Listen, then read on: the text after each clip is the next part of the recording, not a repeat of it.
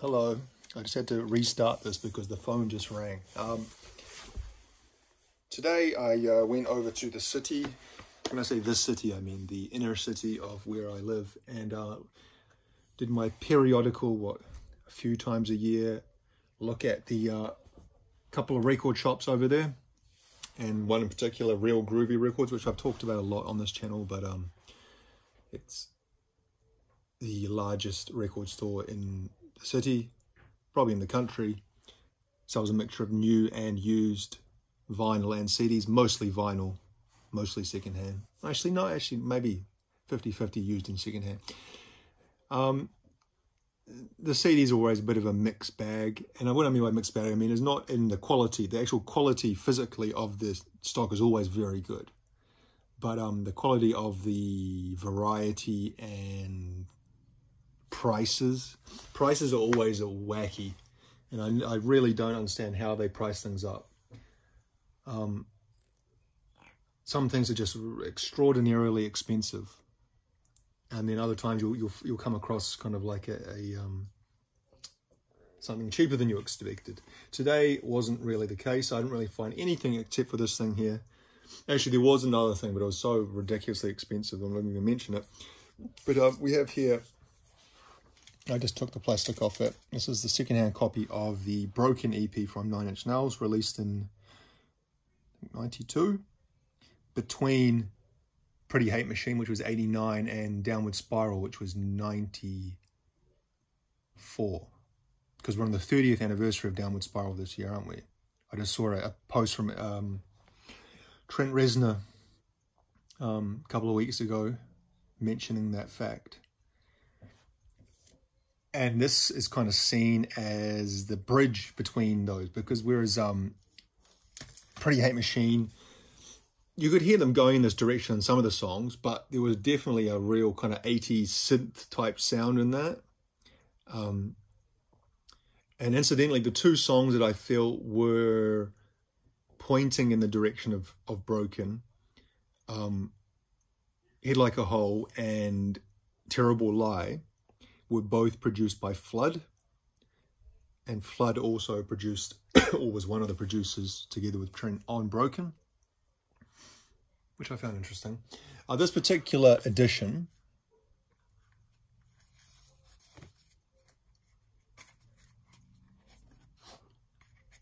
is like that. So we see it's got the lyrics across the two panels there, and then down the bottom we got some of the liner notes. All songs written, performed, and produced by Trent Reznor, except 236 produced by Flood and Trent Reznor. Trying to see if there's anything. I'm going to read through all that. Now, some copies of this, some editions. Now, I'm pretty sure this is an edition from 1992. Yes, 1992. This was put out by TVT and Interscope. So, if you know anything about what was happening at that time with 9 Inch Nails, is that they released Pretty Hate Machine on TVT and had pretty decent success for a kind of debut album at that time, sounding like that. They did pretty well, but they felt, or he felt, that TVT were they were trying to push them too much in the synth pop direction, whereas he wanted to go more in the industrial metal direction, I guess. And so he made it pretty clear that he wanted out of the contract with TVT, and I think they sold the contract to Interscope, which at the time he wasn't happy about, but ended up being happy because he had a lot more freedom on Interscope. They kind of let him do what he wanted to do, and they also gave him his own label, imprint label within Interscope, Nothing Records, which you can see there. And he put out some other bits and pieces on Interscope, didn't he? I'm sorry, nothing like 9 Inch Nails, Marilyn Manson, sorry, which I'll talk about that soon as well. Anyway, so we got, on this edition, we just got the 6 tracks. Pinion, Wish, those two songs I always put together, because Pinion is kind of, if you have heard it before, you know, it's like a very it's like about a minute and a half, that song. It's just like, like these descending, I think it's drop D power chords. It's kind of like a real industrial, not industrial as in music, but kind of industrial as that. It sounds like it's like in a factory or something. And then it leads in directly to Wish. And have you ever seen any of their live performances? They often start off with those two songs. Opinion is the kind of walk-on music. I think on the Woodstock performance they did in 1990, what was it, Woodstock 94 or Woodstock 95? The one that they did where they were covered in mud. They did Pinion, they led off with Pinion, I think also, yeah, anyway. Not important. Last, Help Me, I'm in Hell, Happiness and Slavery, Gave Up. Gave Up, probably one of my favorite Nine Inch Nails songs. So perfectly kind of encapsulates the teenage angsty hate that he did very well. At the time, he was in his 20s, and you might think, well, kind of, I've heard some people say it's a bit cheesy, his lyrics, Trent Reznor's lyrics, but as a teenager listening to that song, really kind of encapsulates that, I don't know, nihilistic, fuck everything, everything's terrible kind of feeling. Anyway, did I say, I can't remember if I said this now or in the previous video, I've been looking for this for a long time. And so $12.95, $13 is more than I'd usually spend for a secondhand CD. Why would I spend $12 or $13 for this? Is because I've been looking for a long time. You don't see it often. I certainly don't. I've seen it a few times over the years. But over the last 5 years, I haven't seen it because I would have bought it if I had seen it. Like I said, this is over 30 years old, and with anything that is 30 years old, it's going to start having some wear and tear, and that's doubly the case for these card digipack type cases, not the plastic jewel case. It's really hard to keep these in good condition, and especially when some, even things that are like 10 years old start getting munched up a bit around the edges. And you can see this is getting some wear and tear, but it's actually in pretty decent condition for something that old, made of this material. So I thought, well, I could wait and try to find the other edition that has 2 bonus tracks. It has Physical, which is an Adam Ant cover, and Suck, which is a Pigface cover, which I didn't even know was a Pigface cover. For years, I thought that song was a Nine Inch Nails song, but I don't know which particular editions have that, if it's like a special edition or like a Japanese edition or something like a reissuing later after 1992. I really don't know, but Halo 5. So happy to have this, something I've been looking for a long time, willing to spend a little bit more money on that than actually not a little bit, a lot more money than I would usually spend on secondhand CDs, which is usually around $1 on average, isn't it? What else? I went up to another shop, which I've also talked about a few times. It's called Flying Out Records. And that place was kind of like my, kind of like a hidden gem for a long time. It kind of like seemed like not many people knew about it. And you could always find like a pretty decent handful of good CDs each time you went there. And the reason for that is because that particular store is like 90% records, vinyl. And there's a little CD section tucked away at the back round the corner. So you can't even see it when you walk into the store. Most of the CDs there are new. There's a couple of shelves that are secondhand.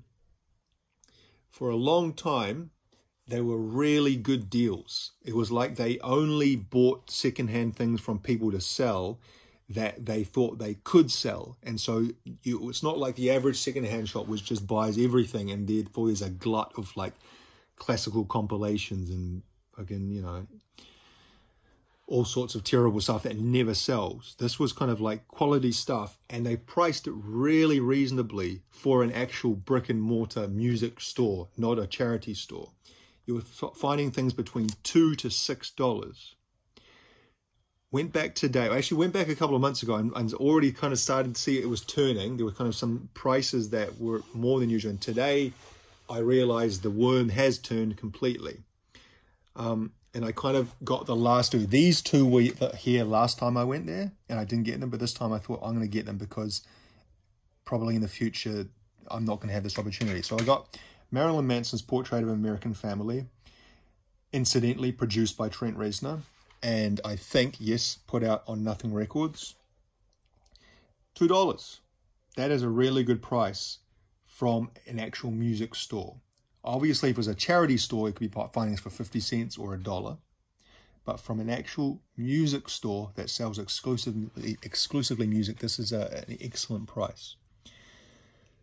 In saying that, I'm not the hugest Marilyn Manson fan. I've talked about Marilyn Manson quite a lot on this channel before, and I've got quite a few Marilyn Manson albums. Just looking beside me here, I can see The Pale Emperor, Mechanical Animals, The Shadow of Hollywood, or it's called Antichrist Superstar. Do I have anything else?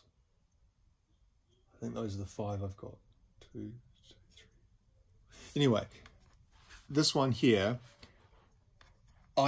this is his earliest work. It came out in 94. So this was kind of before he was even really known. Because Antichrist Superstar, well, actually I get Sweet Dreams, which I think was on Smells Like Children EP, was what kind of broke him initially, and then Antichrist Superstar is what kind of blew him up into a huge kind of star for a while there. But at this time he wasn't really that well known. And the sound of this album, the stuff that I've heard of this over the years, like, what are the songs I've heard? I've heard Lunchbox, Dope Hat. Might have heard My Monkey, which I think is a Charles Manson cover. There's another one I've heard as well. Oh, Get Your Gun, that's one I've heard. They don't really have the same tone, and I don't mean tone as in like guitar tone, I mean more overall tone of his later work. His later work was a lot darker. And if you watch the video, what's the video that they filmed in the roller skate rink? I think that might be No. I think that's, is that Dope Hat? No, Dope Hat's the other one. Dope Hat, is that the Charlie in the Chocolate Factory one? Fuck, I'm getting all mixed up. You know, if you watch some of the videos from his early part of his career, Marilyn Manson, they're kind of lighter, almost kind of like tongue-in-cheek a little bit.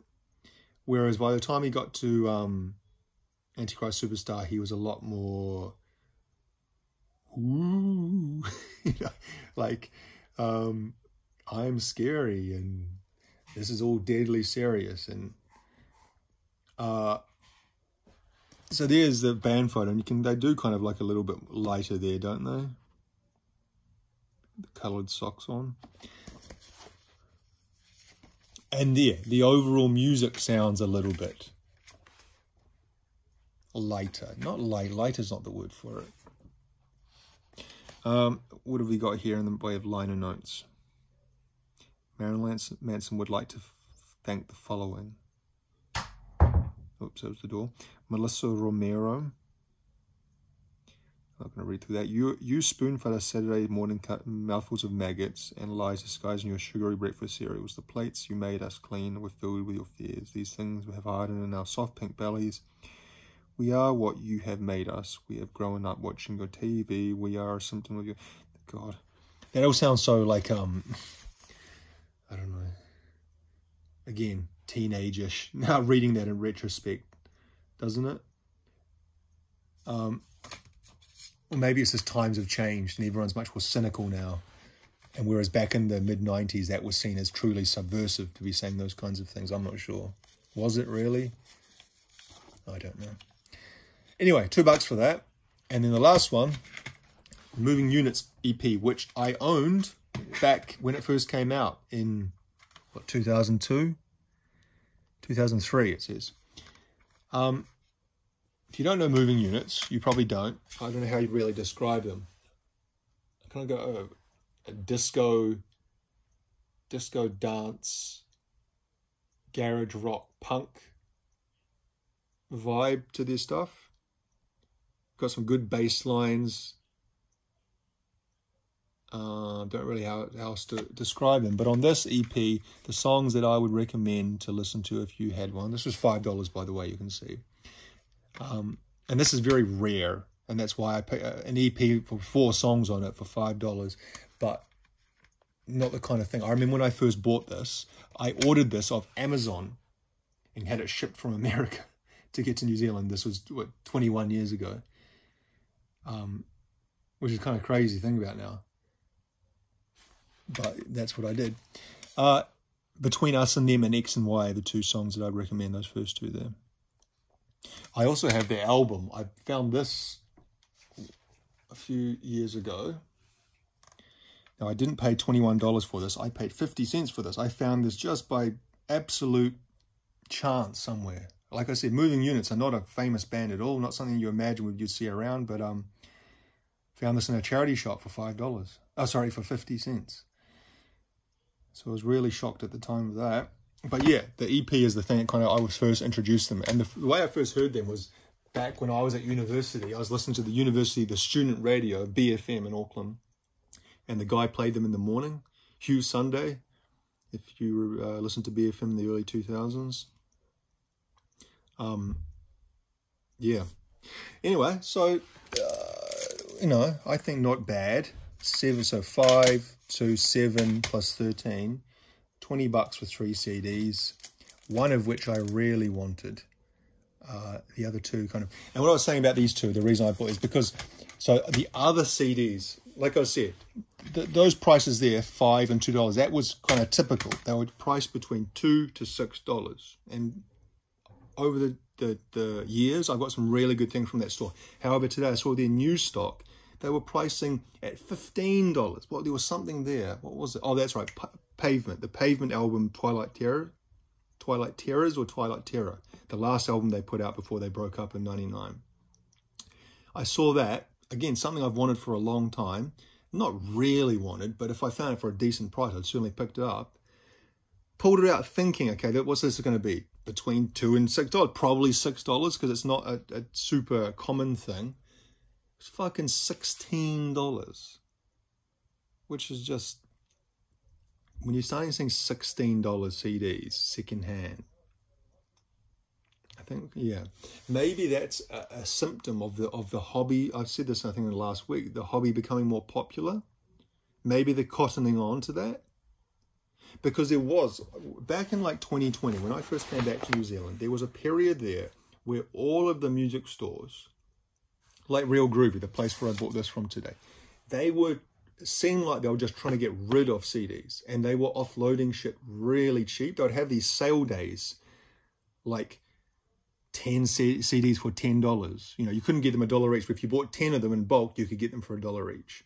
And that's how I made a huge part of my collection, was just getting heaps of pretty decent stuff, you know, 90s alternative rock, like the Smashing Pumpkins or Alice in Chains, Supergrass, stuff like that, for $1 each. Then, in the last year, and certainly in the last 6 months, it's kind of been a handbrake has been put on it, and I've seen that they're not doing that with the prices. The prices have gone way up, and now you're seeing those same kind of things I was getting for $1 4 years ago, and now at $8. And now some of the other stores, the same thing. There are things I was selling for $2, $4 are now selling for $10, $15, if not more. So maybe that is a sign that they're realizing, maybe that they're moving a lot of stock of CDs, and they're realizing, okay, it seems like there's a big demand for these, so maybe we should put the price up. Maybe we don't need to be offloading these at super cheap prices. And also, I should say that this Saturday, I'm actually working. Today's Thursday evening.